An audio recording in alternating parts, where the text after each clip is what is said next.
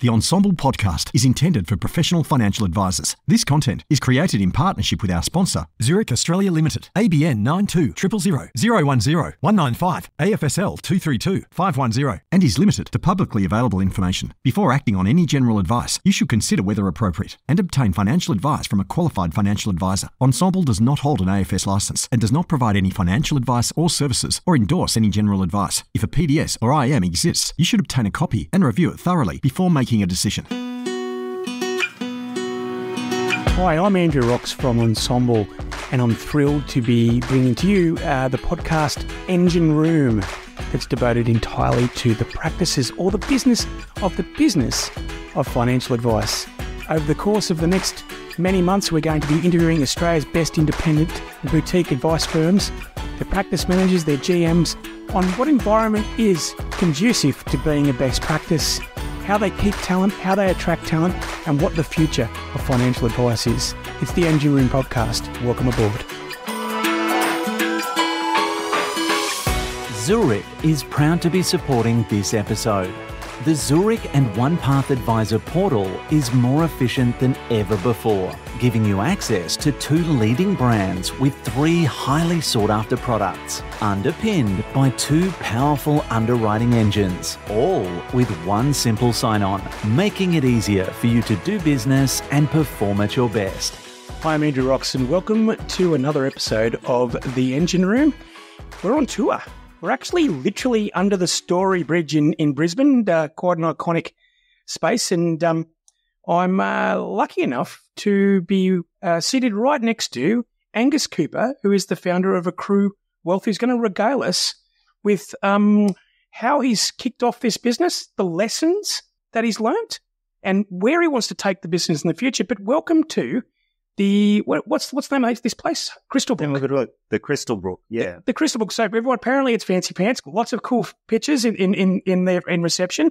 But welcome to the Crystal Brook and to the Engine Room. Thanks for having me, Mr. Andrew Rocks. I think you'd think if you're hanging out under the Story Bridge, you're going to be hanging out with hobos and whatnot, but this place is legit fancy, you know? It is. There's no trolls. What's the troll under the bridge? Exactly. Well, unless we count. I don't know, but this feels far nicer than a troll under the bridge. There's a reason why there's no visual. So it's you've got your Shrek vibe going on there.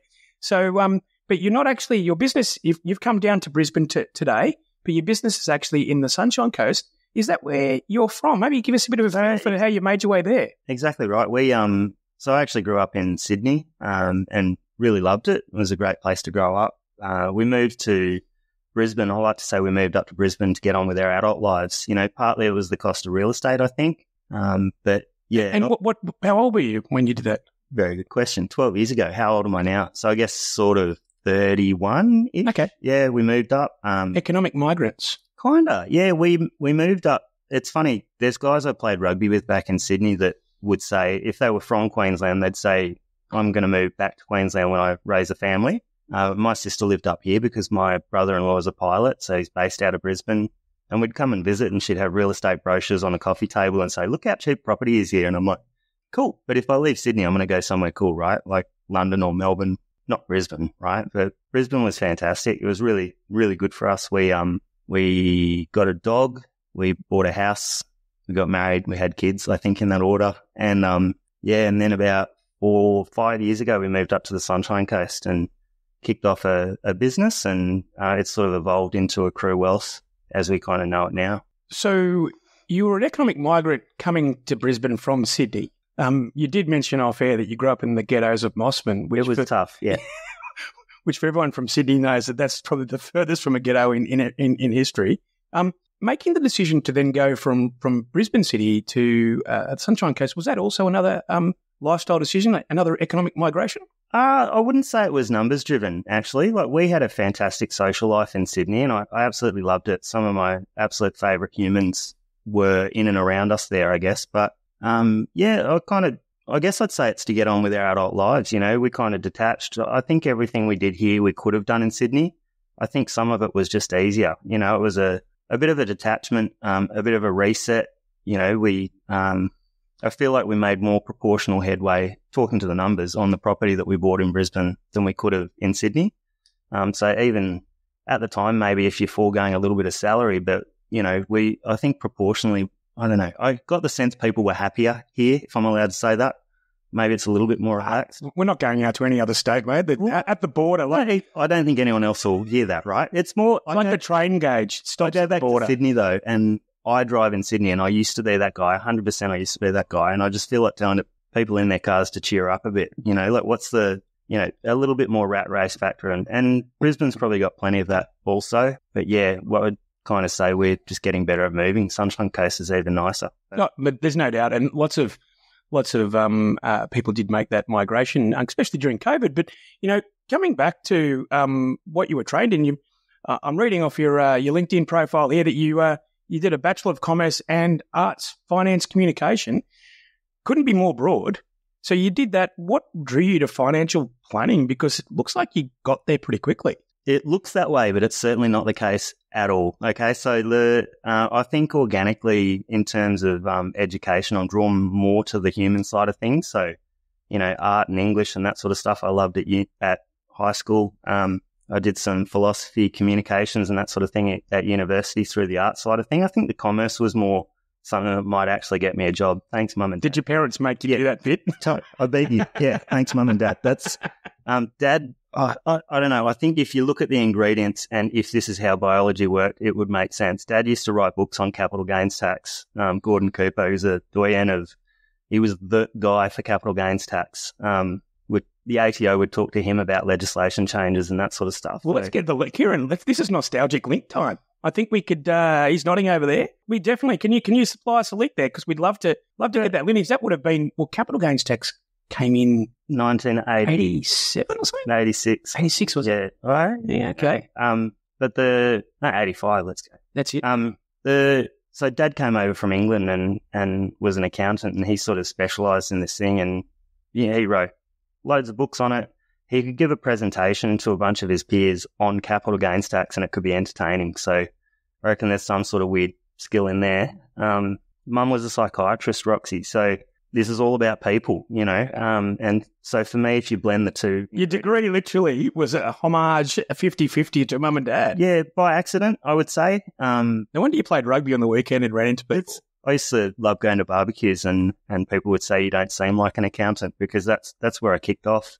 I think I was a very unfulfilled accountant for a long time, but worked for an absolutely magic firm in Bondi Junction. Can I call them out? Of course, mate. Of course. Sask and Clark, they're like family to me still. They're friends. And I think they knew that I had more in me also, so, and they were honest enough and part the ego enough to be able to tell me that as well as my darling wife, Carly. And so, I did a career changer course.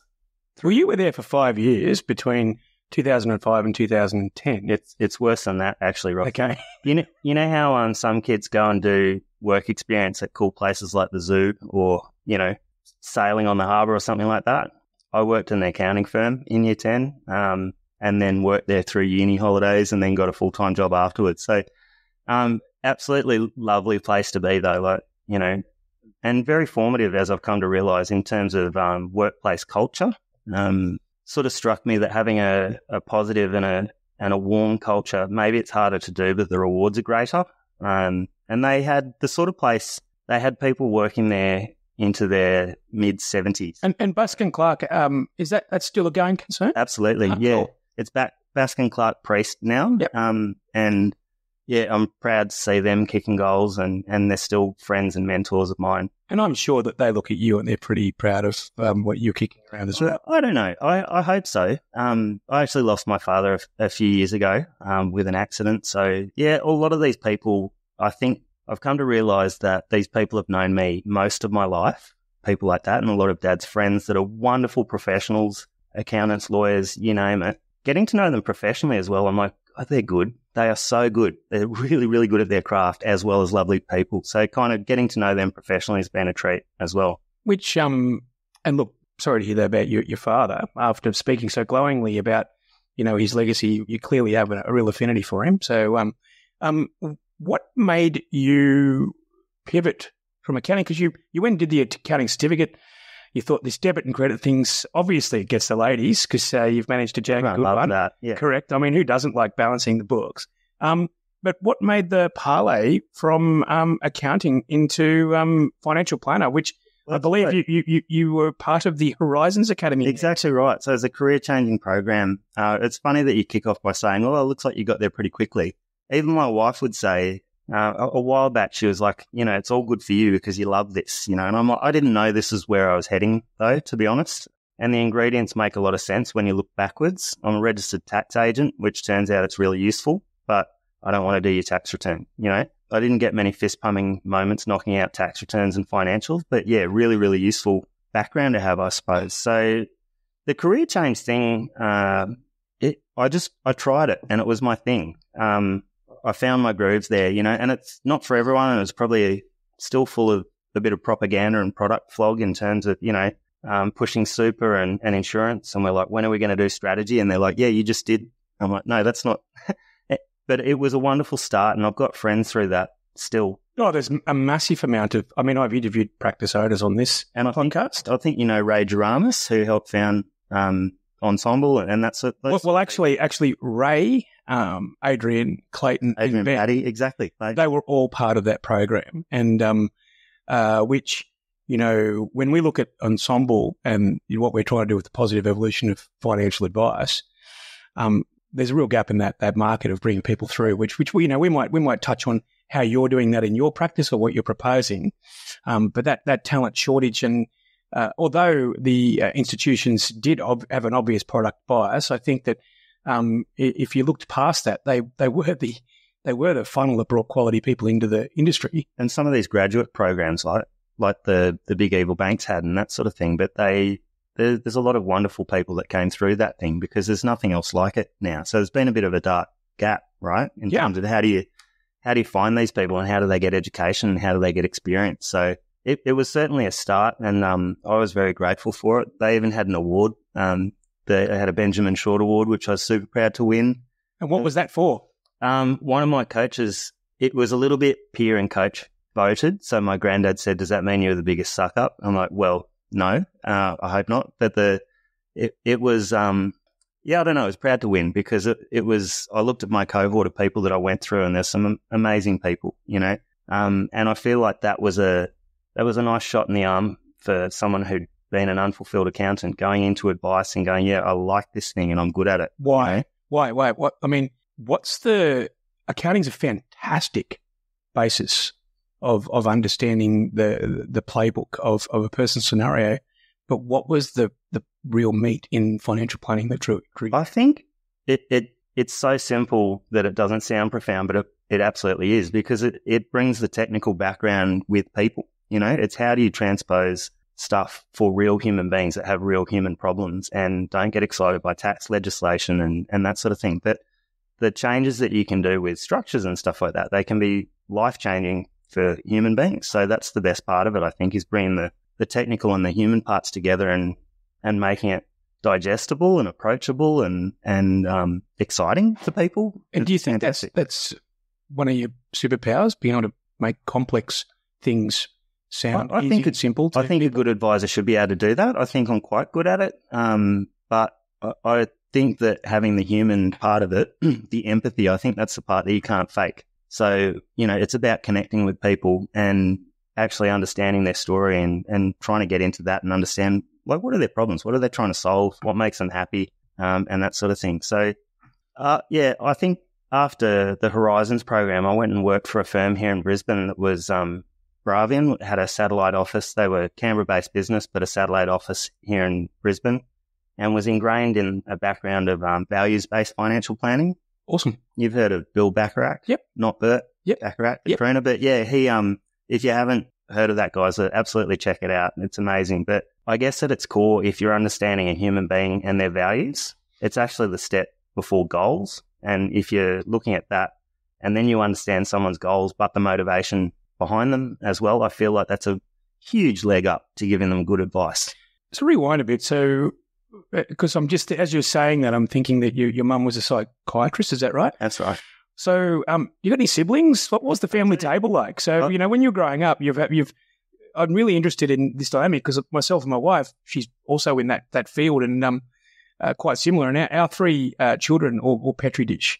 as they refer themselves, had really interesting conversations. So what was it like growing up intellectually at the dinner table?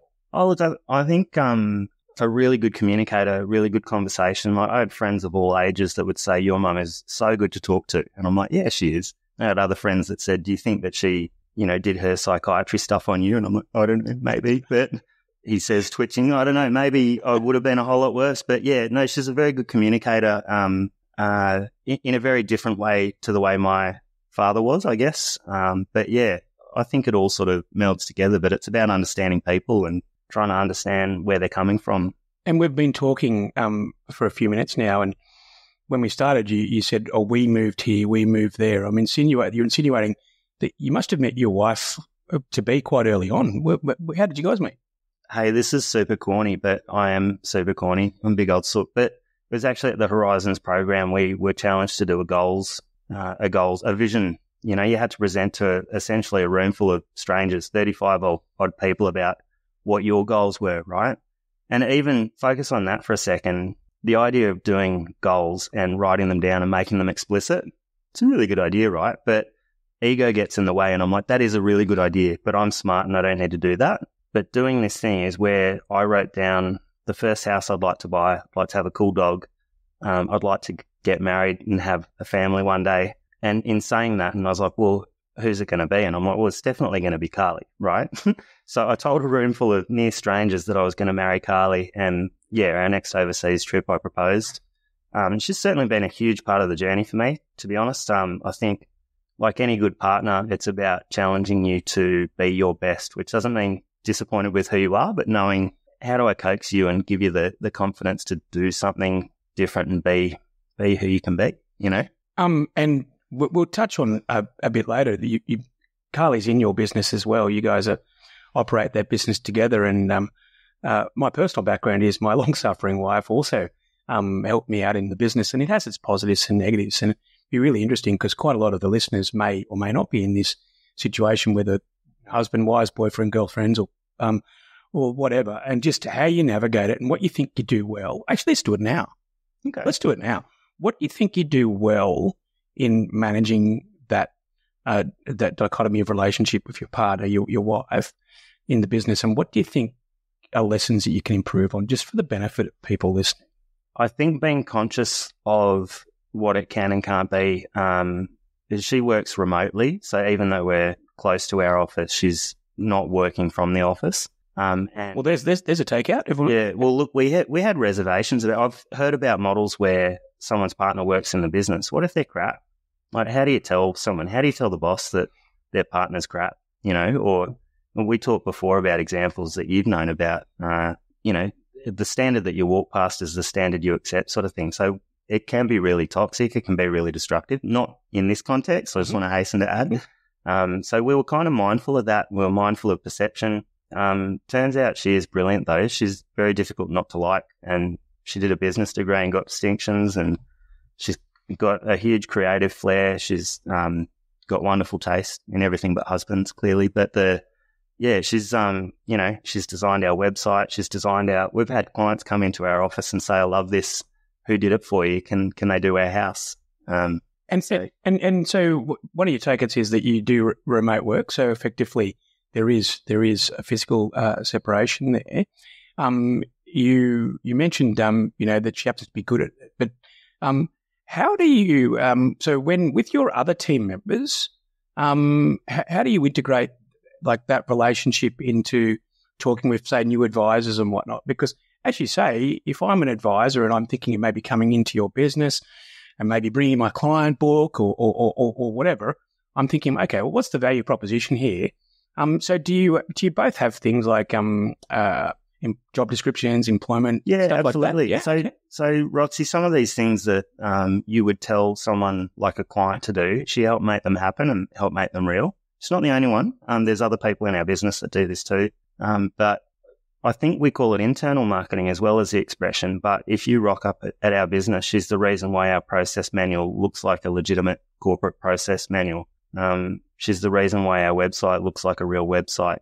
And I hope it has a little bit of individuality about it, because my concern is that every financial advisor website says the same thing, even if they mean it at their core. They everyone says we care about your goals and dreams, and we're going to do a tailored plan just for you and help your goals and dreams come true and that sort of stuff. And that, like, yeah, hell yeah, that's what we want.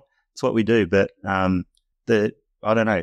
I feel like it's still got our voice about it, and that's really important. So she's good at extracting that sort of stuff. So coming back to your question, if you're joining our business, I don't think you're going to be conscious or concerned about the fact that, you know, there's a husband and wife in this business, and when you come to know us, you're probably even going to like us. Yeah, and look, self-awareness is a big part, right? So, and what do you do outside? Before we get into the nitty-gritty of the practice, you mentioned off air earlier that you've had 2 days here in Brisbane. This is the second day. You're coming to an Ensombl Growth Alliance program this afternoon, which is wonderful. Thank you in advance. Hopefully you get a fair bit out of it. But what do you do outside of running this business to I suppose, give yourself that balance?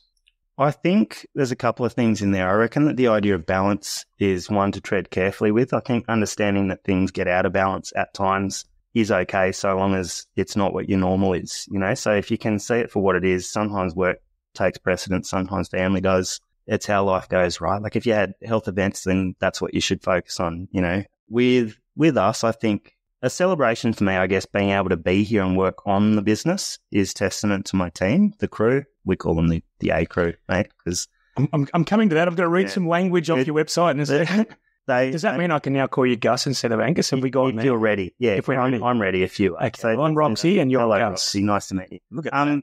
Look, the ACru, they are bloody brilliant, you know, like it's not just a case of holding the fort and I hope that they don't do something atrocious. Like I have so much faith in these guys, and feels like not so long ago it didn't feel like that. So life was out of balance.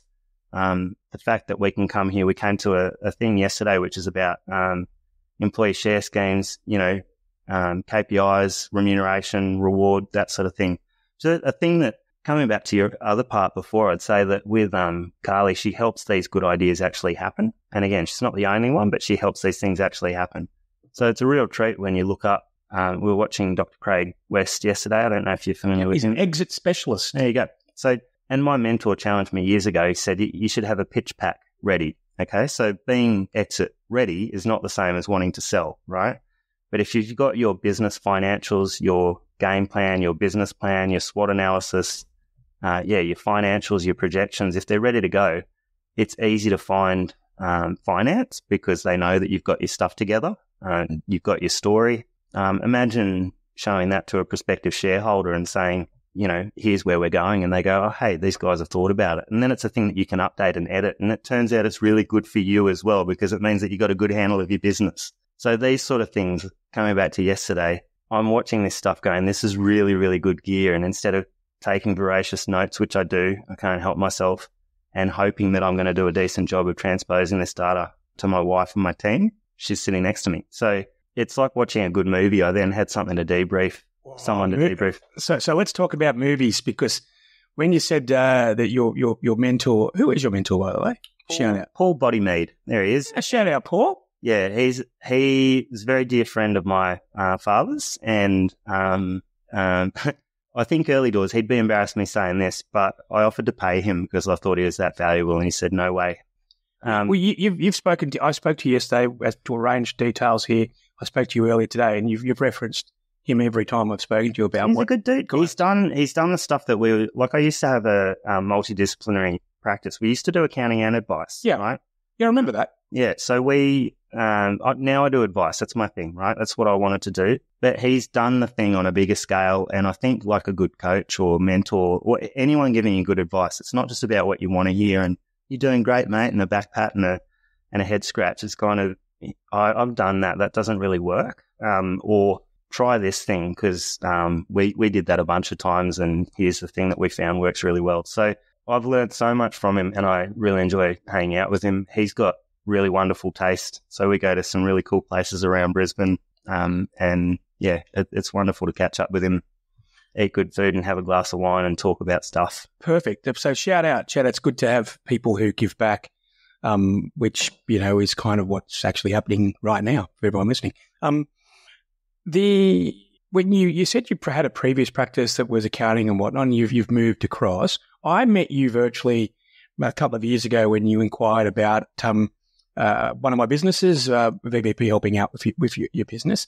So you made the move purely into advice, which and into ACru Wealth, and effectively, given that you've come from accounting, what was your passion for doing a standalone business?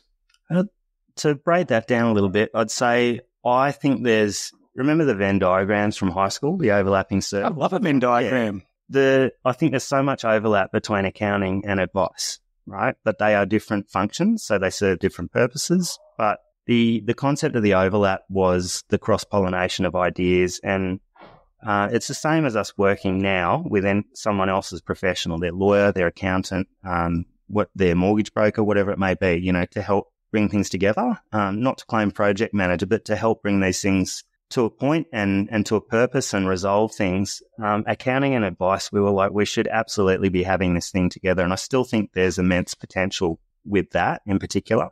I think the thing we didn't do particularly well was cross-pollinate. I think that our accountants didn't really, and it's not their fault, it's ours. They didn't really understand what advice was. But a lot of them are amazing practitioners, and I'm still friends with them. And I don't think this is the first time this story's been played out. What do you mean? Oh, okay. As far as the different disciplines, sometimes just because you put things next to each other doesn't mean that they have the correct instruction manual, the motivation. You mentioned you're learning about ESOP, for instance. Well, what that tells me is that as an employer, you're very open to other people sharing in the gain of the overall firm. So, there's kind of a bit of a mentality there. But just to change gears and to go into the details about the business that you're in now, I'm going to read from your website. We are built by people who want genuine engagement, for people who want genuine engagement. We know our stuff. We understand our stuff and we care. We get things done, but we're not stuffy or scared of enjoying the process with you. That comes directly off the ACru Wealth website.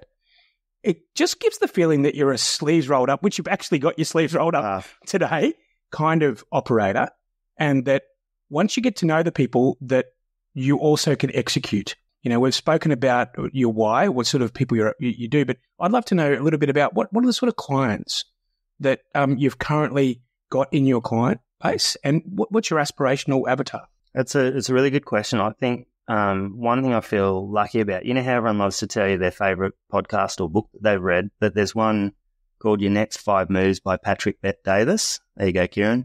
But yeah, one of the takeaways of that for me, and this is only a recent one, right? So this is not the start out position, was that one of the biggest influences for efficiency is trust. And it shouldn't sound profound, but if you understand them and they know that you understand them and they trust you, then you don't have to prosecute again the fact that you're intelligent, you know your stuff and you're worth trusting. You can kind of say, here's some ideas and here's what we do next and here's this piece of strategy. Do you connect with the logic of it? Great. Shall we do this for you? So the other thing is, a long time ago, I was challenged to build an ideal client profile. And so it's a thing that I've had at my core, and it's probably been updated a little bit over the years, but 5 key elements of that. And my favorite people to work with have most of these qualities. You don't have to have all of them. So pen and paper, everyone. Here it comes. Here you go. So they have complexity to solve. So we believe in real work. That's where we add our value, right? So we don't believe in manufacturing work. We're not the only advice business that's really busy at the moment, so we don't need fake work. So if they have complexity to solve, then we can probably add value. If they have wealth and they have income, right, and that number's shifted over time. So, it's as simple probably as you can do more with more. You make a 2% difference on $7 million. It's very different to making a 2% difference on 70,000.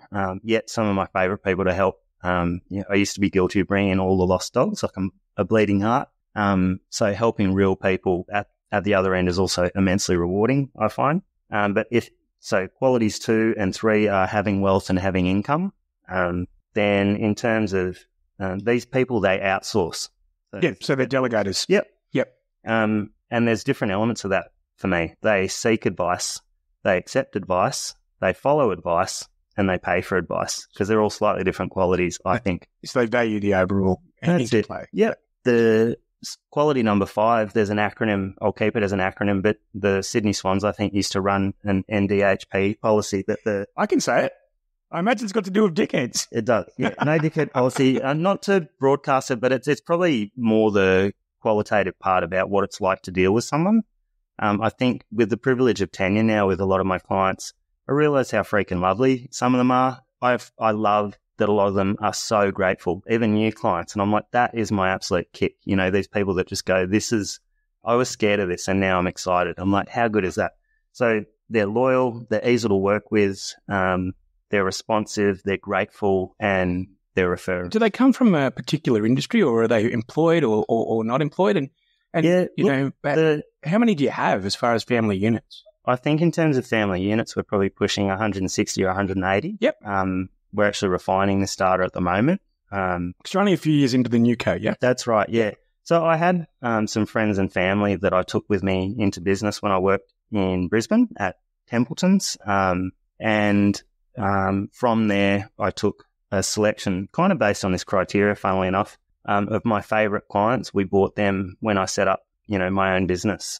So I would argue, a very distorted sample of clients. So my associate that was working with me at the time, I was like, it's a funny word of caution, but these people are not normal. They're lovely. You know, they have income, you know, all these qualities. These are not your standard slice of Australian, you know, households. But yeah, I think a lot of the retirees on the Sunshine Coast, that's what my perspective was. But actually, I think the Sunshine Coast is immensely entrepreneurial. Yeah, well, it is. I mean, it's a real mix, isn't it? It's probably that way is probably increasing, and the standard retiree. This is the lifestyle piece, though, right? Yeah. It's moving away from the big city. COVID pushed that a lot. Yeah, especially on the Sunshine Coast. I think I caught myself saying we deal with retirees and pre-retirees, and then the semantics nerd in me is like, isn't that everyone? They're retired or they're pre-retired. Anyway, I think in our world, this is like on the run-up to retirement. You're pre-retired the moment you start work. and my favourite euphemism on the SOA, it says, here's how much you have at retirement and here's how much you have at the end of retirement. Yeah, that's right. Yeah. It's what, we go back to work? I'm like, well, you could. Yeah, that's one way of dodging it. Oh, goodness. And so I'm reading your process here. A lot of people, as you pointed out, have pretty standard websites, pretty standard things. But going through the ACru journey, you've got the reach out, the discovery, but most importantly, step 3, which is the Smile Workshop. So that's not homage to an orthodontic or dentist-based clientele. Tell me about the Smile. So the Smile, to me, this is rubber on the road stuff, right? This is when you kind of say, hey, these are the things you asked us to point at, your goals. Funnily enough, I think that's the most important part of the discovery piece when you're first getting to know someone, is actually unpacking some really solid goals. You know, the whole SMART goal acronym, but built around the things that they want and built backed by the values that they have. When we're firm that and have confirmed by them that we're pointed at the right goals, this is when we come back to them and say, here's what we're thinking. So we sort of talk about a strategy sketch that we'll build out with people and kind of say, here's the things that we're hoping to do. If there are things in conflict, I think this is a good opportunity to say, here's what it gives up. We say with our clients, it's not an old school doctor prescription where we say, we've looked at your stuff and we know what's best for you. Take this pill and suck it up. It's retirement maybe is my favorite trade-off to explain to a client. You want this income at this age. It doesn't look like you're going to get there, maybe. Do you work a bit longer to get the income that you want, or do you retire with a bit less, you know? And I think that there's a fluidity in that comment over the last 10 years around, especially with COVID, enabling people who maybe would have retired at a certain age to maybe investigate a sort of more fractional work, which is awesome. Exactly. So I think for me, rubber on the road stuff, when you're saying, here's the stuff we talked about, and we have talked about it. So we believe in no nasty surprises as well. It's not always, but I've learnt the hard way with that, is that for all the right reasons, you can propose something and it turns out someone goes, you're not moving my super fund. I'm like, why not? It's cheaper and the returns look stronger and these investment qualities that you said were really important to you. So we like to ask what someone's non-negotiables are. Here's another Venn diagram. It's what you can do, literally what you can do. Circle number 1? Yeah. Circle number 2 would be what you should do. And for me, that's the lizard brain rational part. It's all driven by the math. This is what you should do. Yep. The third part is what you want to do. Yep. So kind of bringing these ingredients together is what we try to do to build good advice. Well, let's talk about how you bloody do it, right? So in your you've got 180 family units. You're the lead advisor still in the tools, although there is a potential that you will phase more into running the business of the business. Is that correct? As I think I'm celebrating having more time to work on the business. I don't think I'll ever be the guy that has no clients, because I feel with that carries a risk of forgetting what advice really is. And you've structured, so give me an idea of the org structure here. It looks like you've got a couple of associate advisors coming through. I'll hop on that super quick. Yeah. You think of I'm not first with this, but sort of like the legal and accounting professions, they have associates on their way through to. So there's people, some of the best support I've had, I should call out, never want to be advisors. They never want to be client facing. Yep. They're immensely warm. They're enormously competent, all that sort of stuff. They don't want to be advisors. That's fine. Then there are people that want to be advisors, and I think the associate function is my favourite way of getting them there. So you would classify, you've got two associates currently. We've got Mick and Dan at the moment. Yeah, and they're spectacular. And I will say this, I've had associates in the past and these two guys that are better than some advisors that I've known. And so are you putting them through the PY? Is that part of They've actually both done it. Okay. Oh, well done. Mick's already done. He's been an AR before. Dan he will be up and running in the new year is the intent as an AR. I don't have Messiah complex. I don't want to be the only one that's important to my clients, the only one that... Well, my listeners know that I started off being the number one advisor at my practice, and then 8 years after I took on advisors, I was the number, whatever the last number was. Hey, including my members of my family would regularly go, geez, it's so good you passed me on. I've also heard you talk about, and I've had this before when I've, left a business and, I've got these clients and I'm not taking these clients with a solid client handover, and you like to think you're really important to these people. And some of them, look, the most flattering thing would be someone that says, can I come with you? But it's not, a lot of them are like, okay, see ya. But yeah, I think Mick and Dan they have wonderful advice brains, and that for me is that critical thinking. They really nerd out on advice with me, and I love that. So I'm going to challenge you on the lizard brain. Yeah, okay. So you've got yourself, and you've got 180 fee-paying clients, and you've got two advice associates and some other associates who are equally important. We'll come to sort of their roles, and you've even got some outsourcing in the business as well. The biggest challenge of a business structure like yours is their ambition to become advisors and the interplay of that and your number of fee-paying clients at the time they do.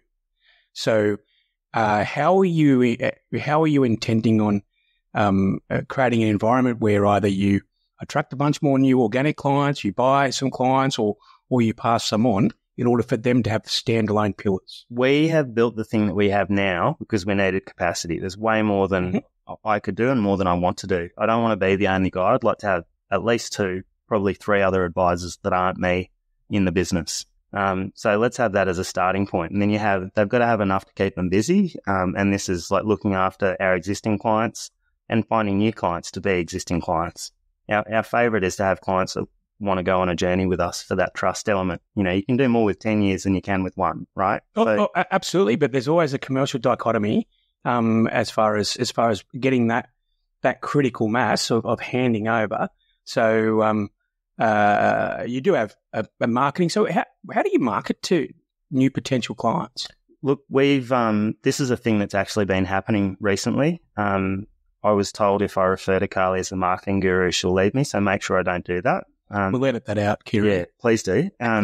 But it's about actually having, look, the socials and stuff. I think I'm more surprised by the lurkers, the people that see things and don't comment or whatever. But I found clients come to me interstate through friends of friends, and I'm like, I had no idea they even knew what we were doing. It's outrageous. It's outrageous, the lurkers. But it just shows you lose the game you don't play. So if you're not doing it, it's not there and they don't see it and that person doesn't find you. So and people don't react to the first time they see you online. You build a whole trust infrastructure you don't even know about. Exactly right. It's I spoke with a chap the other day on a video call, and he's doing a podcast like this in 3 or 4 weeks. And he goes, it's weird seeing you. And I'm like, what do you mean? He goes, I've only ever listened to you. Yeah. And you realize, because you forget when you're talking in an intimate setting like we are now, that there are people listening and learning. So, but don't you think that's the weird thing with ascribed trust? That I don't know if it's quasi-celebrity or something, but if someone's written a book, all of a sudden they're an authority. You know, if you've heard them online or you've seen them on telly or you can find them when you Google them, then they must be a big deal and they must be important, right? But it turns out we're all humans and, yeah. So I'm looking at your licensee and there's been a recent change in your licensee. So you, after going through the Horizons Academy way back when, you found yourself licensed through AMP. That's right, yeah. Which only recently has moved into the Entirety family. And I did a whole podcast with the Entirety guys a few weeks ago. I suppose in relation to where you see yourself, you've got that as a license, which has been a pretty solid license over the years. But from all intensive purposes, the way you run is very much your own race. Love that you say that. That's really important to me. I think long before a Royal Commission, that was important to me. And I'd sort of get up on my soapbox a little bit about it, and maybe clients didn't care as much as I did. But we were licensed, like everyone's got to be licensed by someone. Yep. The concept of self-license is my favourite academically, like a tax agent. Yep. Yeah, there's a more direct nexus between what you do and whether you can keep operating. It's just another level of complexity that could blunt your vision for your practice. That is exactly why right now I don't want to be self-licensed as well. There are so many parts of it. Like I have an accountant, Roxy. The reason is I want objectivity. I want other people to do these functions so I don't have to do them, and probably they can do it better than I can as well. So happy to outsource to parts of it so that I can focus on the bits that I like, same as I want from my clients, you know? And so tell me then, to deliver your advice, what's the tech stack that you're operating on? Make sure we talk about the licensee as well though, right? Because I think that for a while, sorry, answer the wrong question, right? But for a long time, I feel like it was looking backwards and it was kind of getting beaten up. It felt like getting beaten up for other people's mistakes, a lot of the stuff. Well, financial planning felt like that for 10 years as well. Right. And being in AMP just magnified that. Yeah. Yeah. I think people were disappointed with AMP because people expected that behaviour from the big banks because they're big banks. AMP was supposed to be different, but I will genuinely say I feel recently I've felt supported. I feel like they have a concept of accountability. They're not perfect. I don't know anyone that is. There's been a litany of poor decisions and that sort of thing, but I feel recently, and people like Matt Lawler, I think, is doing a really good job. Not just saying that in case he listens. I think he's a good dude. A couple of years ago, when I first met him, I challenged him to stick around. I don't think that's why he stuck around. Roxy, this is not me claiming that. Well, he lasted longer than the business. But you know, this is the thing though. I said, but having him at the helm of Newco makes me happy. Yeah. Because it's accountability and it's actually doing stuff. It's people trying to make our advice world easier. And a lot of your peers have been, you know, the Fortnum, Australian Unity, Nexus, and which was, I think, Associated Planners previously. Like they've been, although they've been a collaboration of people, they've been very much investment focused. They've acted independently minded, I think is the legal term I could use. So tech stack. Yeah. So I mean, you've got the wonderful people at Iris, which is part of the I suppose common denominator. But what else do you do? I think they're the incumbents, right? And for better or worse, maybe it's like buying a hot dog at the footy. You don't have any other choice. So that's not quite true. There are other options. My favourite thing at the moment is things that work. We picked up work sort of because we needed revenue reconciliation. Yep. And that's our CRM. Yep. I will say I feel like we've still got too much going on and we're refining this. We've used Astute Wheel for our engagement piece. Yep. We've got Microsoft 365, which is fantastic. And you know what? The thing with that one is most people are only peddling about 20-30% of what it does. It's like our brains. Yeah. How much is untapped? Yeah. It's I speak with my other business partner in the debt business, and he just goes, we just need to peel back this onion because it's just so much there, and it does help your cybersecurity a lot. 100%. We invested a lot of money in that, like a disappointing amount of money, and then I look at it with some recent, cyber blow-ups, and it made me really happy that I had, because a lot of the things, they did an audit through the whole licensee and our score was 70-something, and I was like, oh, that's not great. And they're like, no, we're looking at 16s and 20s. So having robust cybersecurity is immense. I don't want to be the next headline. I've got no interest in that. but having that sort of stuff bolted down. So so you do the astute wheel for the client facing stuff, client engagement. Yeah. You've got the workflow management, the work sorted, and I suppose that leads me to we met initially when you were looking at. I think there was a shortage of talent, and you investigated looking at people working offshore for doing things. And is work sorted, that remote work, is that assisting with having people in different locations? Yeah, I'd say so. I think any integrated system is your source of truth. Like, this is the concept that you have one place that people can go to check, where are we up to with the job? So if I disappear for good or for bad reasons, and someone calls in, a client calls in and says, where's this thing up to? If someone can look in and say, here's where we're up to, here's what's happening next. This is the beauty of a centralized system, remote, whatever. So we've got Arden works in Melbourne most of the time. He's our implementation guru. Yep. Nancy and Mick have a day at home a week. We have 3 beautiful people over in the Philippines. We've got Edda and Lynch and Jill. Edda's been with me for over 3 years, Roxy. Perfect. And Shout out, Edda. She's a teammate and she's a friend, and she's just she's been an absolute, can I say a rock? She's been a rock for me, Roxy. She's you can do that. We've had tumultuous times, and she's been, you're like, that part's easy, that part's good. So one of the first employees of Ensombl is been with Ensombl 6 years, and she works in the Philippines as well. Gwen, and or Gui as she goes by. So yeah, people are people, right? People are people, and if you treat people well, regardless of borders, boundaries, and countries, then you get the correct outcome. You said to me, if you treat them like a team member, this will work better, and we always have, and it's what we do anyway. But instead of treating someone like a resource, like, these are team members. Well, I can tell you that it just, a while ago you gave me your 5 attributes of the clients you want, and given my background in being a client of outsourcing for many years, still a client massively, the people that don't get it probably never will. You've got to treat them as people. I mean, and even a look at your website and the best practices that I interview in the engine room, regardless of the company that that operates for that outsourcing. Full disclosure, I've got an interesting one. They include their people as people. You're all on the website. Wonderful photos. They're part of your team. And I think when I talk about people and culture, that fact of lifting people up instead of holding people down is common in the best practices that I interview. We have a rule: if you're in my corner, I'm in yours, and that's how it goes. And this includes, I don't expect perfection because I'm far from perfect. Don't tell anyone. This doesn't go out to public, does it? No, got to. But like, these people, we'll include a far from perfect link. There you go. These guys are in my corner. I'm so grateful for it, and they take a huge burden away from me, and they help. And with autonomy comes trust. And if someone makes mistakes, they bring it to me, and we can fix it. So I noticed that they're doing some of the paraplanning. So your associate advisors are not sort of, they're genuinely associate advisors. You haven't got them associate advisors / admin people, because you've got different sort of, I suppose, pods and people in your workflow, which works really well. What the types of clients you have when you, I'm not going to call them pre-retirees because you've just broken that word for me. Sorry about that. Do you do any life insurance at all? Yeah, we do. Yeah. Yep. Sorry, go on. No, I'm just saying, and how do you find the delivery of it? I mean, selling it's pretty easy, right? Like, at the end of the day, and you would have learnt that when you first started, the soft skills around selling it.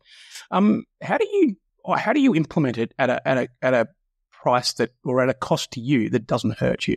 That's such a good question. I wrestle with this a lot. Okay, we do fee for service in that if you engage with us, here is the fee based on your goals, the complexity, the scope we think we need to wrestle with to get the job done well. That is the cost of doing it.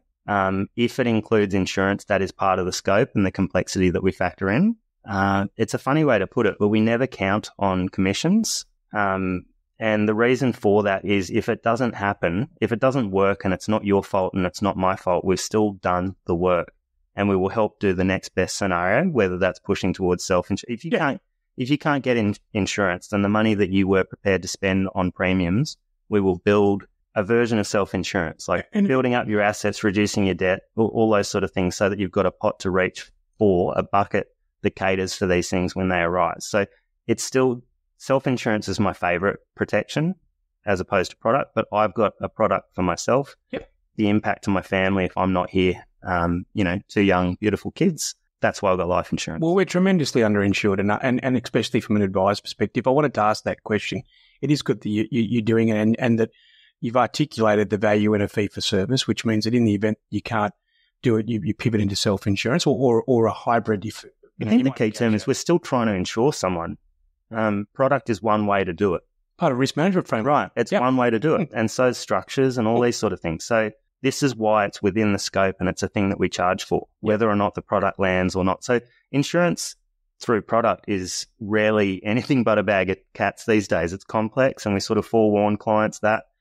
Shout out to all of the insurance companies who follow this. No, and look, some of my favourite people in the industry have worked through the insurers, right? Through Zurich and Tal and plenty more. I shouldn't have named names because names, on and on, right? They're listening, mate. They do like playing engine room bingo. So it's an evolving space. Let me put it that way. Yeah. So the one that does really well, sometimes they lose it and they drop off the perch, and others that work poor, they come through and they improve. So we're happy to be product agnostic, but the people that are delivering good stuff, that's what I care about. But yeah, with insurance, I mean, we recently had a vanilla client application and we all celebrated. We were like, oh, this is like a unicorn. You just don't encounter it without an exclusion or a loading. So it's a lot of work, right? And then I suppose the juxtaposition of that is how you've chosen to run your investments. So do you have an SMA or an MDA or? No, we don't. How do you run your investments? A big flavour of the month, right, is about the simplicity for compliance for the MDA and totally get all that. That's nothing but logical. It took Mick to say in one of our meetings, he was like, it depends what you're moving from. And so in our world, for a long while, we had a very complex model portfolio. And I could talk to you about how good this thing is. And there's plenty of people that I love that are in this thing still, and it's holding its own. Cost and performance, this thing is holding its own, but it's not as simple as other solutions that we do for clients, which is my favourite. Or as simple to implement for you, I imagine. Both of those things, right? And that is important. You can't throw that out the door because I feel like for a long time I was having the wrong conversations, Roxy. People were just talking to me about performance, and I get it because you see, if you're uninitiated, you might see a financial advisor going, I need them to lift the black curtain and the black magic of investments and get me 20% a year sort of territory. And it's unrealistic. And as much as here's a funny point to make. I don't want to get beaten up for the bad markets, but I also want to highlight abnormally good markets. I'm delighted by it, but that's how much we don't have a crystal ball. So we kind of say, here's the bits we can control and here's the bits we can promise. And let's build on that as a foundation. Here's the bits that we can't control, which is what happens in the markets. We can control your exposure to the markets. We make that sensible relative to the goal and the time frame. That's one of the biggest things. And we sort of go from there, but it's got to be logical to the client rather than me saying, obviously we've got our views of what makes sense, but simple is good, build a good, simple solution. We use a lot of index funds, not for everything, but we use a lot of index funds because a lot of the SPIVA data that I look at, you've seen the SPIVA website. I have, yes. Yeah. Yes. It's compelling, and it also, that's the same reason a lot of people use ETFs as well. So it's very similar. We use active where appropriate, Yep. Okay, and this has got to be client specific. If we add complexity, it's got to make it better for the client goal, the client outcome. I'm happy to use a strategic leaning towards income or towards growth, depending on where they're up to. They might have a bias towards ESG or something like that, and we're happy to cater for that. But it's got to make sense. Is there any platforms that you want to give a shout out to who've worked well with you? Yeah, there's a lot, actually. I think there are platforms we haven't even used a whole lot of that they've still done good gear. I won't say who they are, but you can. I think they'll be interesting. In particular, I want to say that we have a lot of North, which is a wonderfully functional platform. We have a lot of ART, the Australian Retirement Trust, and I feel like they've done. The way I'd put it is if we're teaching our kids to swim and there's a current, as an industry fund, instead of swimming against the current, swim with the current. So I found that they've been open to working with us and we've got a really good dialogue. Same with North. This is what matters to me is if we're trying to deliver a service and an outcome for our clients, if we have human beings that care that we can talk about rather than a generic call center, I'm going to throw Telstra under the bus, but when you call in and you get bounced around to 3 different departments, and then the last guy goes, is there anything else I can help you with? And you're like, you haven't helped me yet, mate. Have you got time for a survey? Yeah. So when you can connect with someone that helps get an outcome done when it matters, because these are human beings connected to it at the other end of it, that I really, really love. So just shifting gears, you're in Budrum. Mm-hmm. You've got a physical office there, although you've disclosed that for strategic reasons, yourself and your wife work remote. Does everyone else? Is everyone else local other than the chap in? Absolutely not. Absolutely not. We have so Nancy, Mick, Dan, and myself will be in there most days, right? This is the Budrum crew. Yep. We have Arden that is based in Melbourne. Yep. He's currently in Thailand. He's worked for us while he's been in other countries. He's bounced around the Mediterranean. It's not just COVID that exposed it. It doesn't really matter. We use a phone system called Avora, which it shows that someone's calling from our office, whether they're in Melbourne or in Turkey. And I think that is important, so long as we're really careful with our cyber protocols. So when you're who was your last hire? Our last hire was Dan. Dan, so he's a local boy. He's worked for a friend of mine who's a business and advice business on the coast. It was brilliant because I got to talk to him a lot about this guy before we hired him. And do your clients, what percentage of your clients come to you? I'd say, look, we have clients that are interstate. I feel old-fashioned that I'm going to say this out loud, but I have clients in Melbourne that I've looked after for years and I've never met them face-to-face. But I reckon that's cool. You were effectively a client of mine for 4 years. True. And here we are. We met this morning. So face-to-face. Yeah, but this is look, I think this shows why it doesn't matter. So I think the discerning feature for finding a good professional need not be geography, but human beings, we like eyeballing people. It's how we connect with someone. Yeah. So I think the initial engagement is easier in person. Yeah. And then the continuity can happen more easily remotely. However, it's not essential. I would say anyone that's within striking distance comes and sees us locally. We do occasional trips up to sort of the Fraser Coast, Hervey Bay, Maryborough, that sort of territory. I'll do trips to Sydney for some clients. I have a vested interest because I can hang out with friends and family there as well. Same deal with Melbourne. I've got friends and family there as well. So, we'll go down and see clients interstate. But rather than, it'd be more built around ticking a couple of boxes, So to answer your question, I think 80% of our clients see us in the office. Yeah, because you said earlier that the big thing was that you want to get their trust very quickly, and then you can operate. You can roll the sleeves up or keep them rolled up. So if I'm putting together my Venn diagram of where you're at. So you've got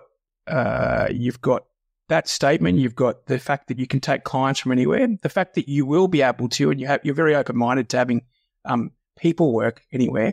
Notwithstanding that, given that 80% of your clients come to the office, the front-facing advisor probably would be most likely to be within shooting distance of the Sunshine Coast. But the other part of the engine room is you said that you're over capacity, right? So you're ready to go, you're ready to take clients on. And the call to action, because we spoke about this earlier, you're over capacity, you've built a bit of an engine room, you've got some form in what you're doing, you're happy where you are in the licensing structure that you've got. You're not old, you're quite young, right? Are you open to people moving into your business? How would that work, right? So say, for instance, I'm a great financial planner, but I don't like running the business of the business. Mm-hmm. But I don't want to go and work for a big one. Mm-hmm. And I'm on the Sunshine Coast. Have you got any, opinion on whether that would work for you? Yeah, 100%. If it's not an option, it's not an option. So I think I'll talk to any opportunity, any option. We have an amazing base of advisors. I feel like if you lingered through the adversity, like advisors love whinging about how hard our job is, if you'll let us. If you're still here, you might be here for the right reason. Well, it's not hard when there's 30% even. Right. Well, there is this, right? This is a thing. But this is straight up basic economics, supply and demand. Correct. There is an absolute abundance of work out there. So getting it done, but doing it the right way, it's kind of about what we don't do as well as what we do. That's the John West factor, right? It's what John West regrets. So I managed rejects. I managed to get a John West rejects quote in, but earlier on when you said you wanted to cut and run fast, I wanted to do the quote from the movie Heat. Go. Go. You're giving me that one. No, I'm not going to, but I will now. Don't let yourself get attached to anything you're not willing to walk out in 30 seconds flat if you feel the heat around the corner. Oh, scorching. Yeah. I mainly did that for Kieran and I's personal enjoyment. We try to get Kieran liked it every time. He does. But far from walking out, so you're open to that. Given that you've got the accounting background, that you've come from that, do you have associations with accounting firms, like B2B associations where you... Yeah, look, we do. We've got, I'd say, a little bit in Sydney. Yep. So this is always an avenue, a little bit in Melbourne to a small point, mostly around Brisbane and the Sunshine Coast. So my own accountant is up at Coolum, and she's wonderful. She's a good operator. So look, I think the idea of a future partnership in something like that makes total sense to me. I think it would require someone that lives and breathes accounting the way I live and breathe advice. Yeah. But also understands that the synergy can be a beautiful thing, So I think that, to use your expression of call to action, it would be those sort of like-minded businesses that kind of see, I think ego gets in the way of getting good advice, but it also giving good advice. So I think a lot of professionals they're fearful of losing the relationship. They're fearful of not being the most important person in that client's life. So someone that kind of sees the beautiful harmonies that can be there, the synergy, the cohesion when it all comes together. They're the sort of businesses I'd like to talk to. And in terms of clients, prospective employees, I think it's anyone that cares, right? It'd have to be someone that, imagine if you could job interview for people that care, but our crew deeply cares, and that's my favorite thing, they'll go above and beyond when they need to. I won't need to ask them to, they'll just do it. But they're the sort of people I would like to have working with me. Not for me, with me. Yep. In terms of building something bigger and better. Okay, well, so you put your wish list out there. I get that, but I'm about to challenge it. Go. You've given us an idea of what your business looks like today in 2024. And as the leader and as the visionary leader, where's this business going to be in 3 or 5 years from a size, a scale, a profitability? What's your vision? Because yes, it's nice to work with nice people, okay? And that's a non-negotiable, but leaders have to lead. So if I was to ask you, where's ACru Wealth going to be in 3 or 5 years' time, as far as some metrics, go for it. This is your job interview. No, but this is underway. Absolutely.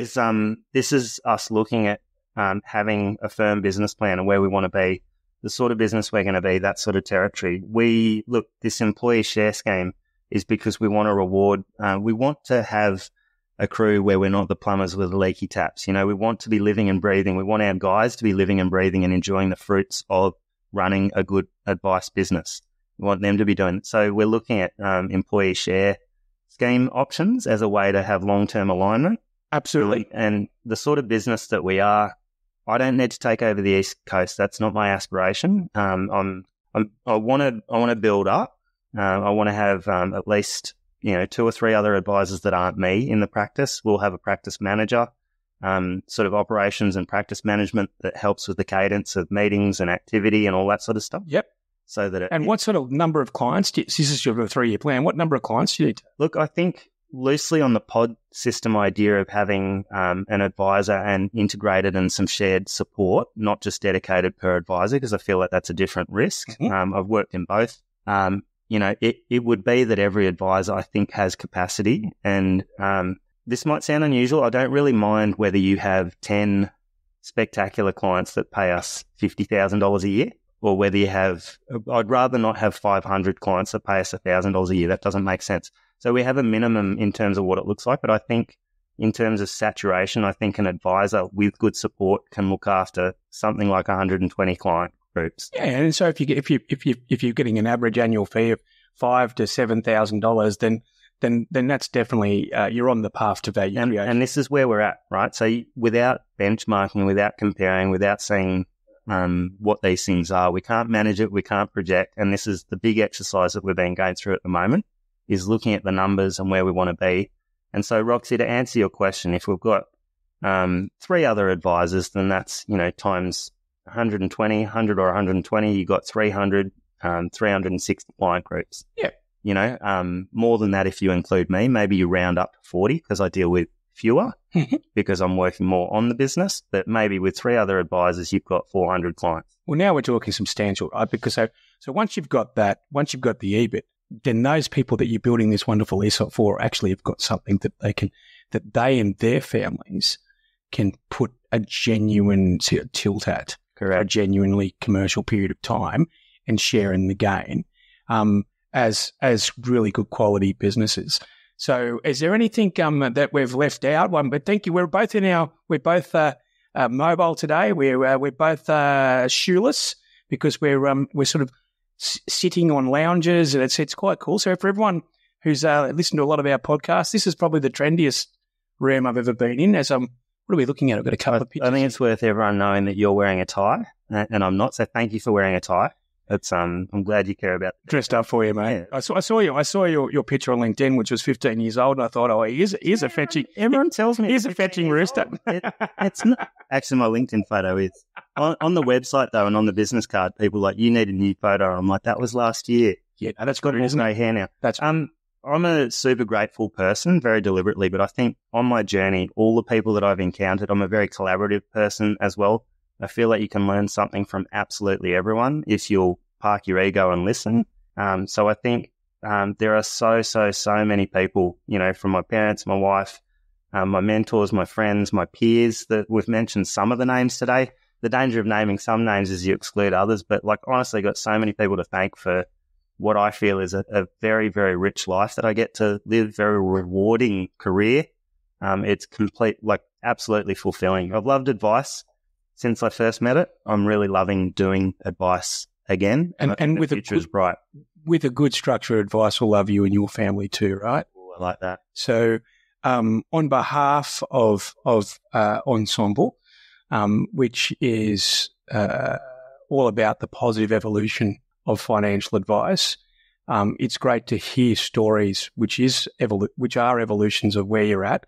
It's great to have someone who's clearly focused on the empathy, the caring for clients, for family, for partner, for everyone, and who has also then taken steps to make sure that is a profitable outcome, which is all part of the caring. So on behalf of the Engine Room, Gus, I'd like to thank you. I'd like to wish the ACru Wealth team around Australia all the best, and thank you for being part of the Engine Room. We'll accept the good wishes, and thanks so much for having us. My pleasure.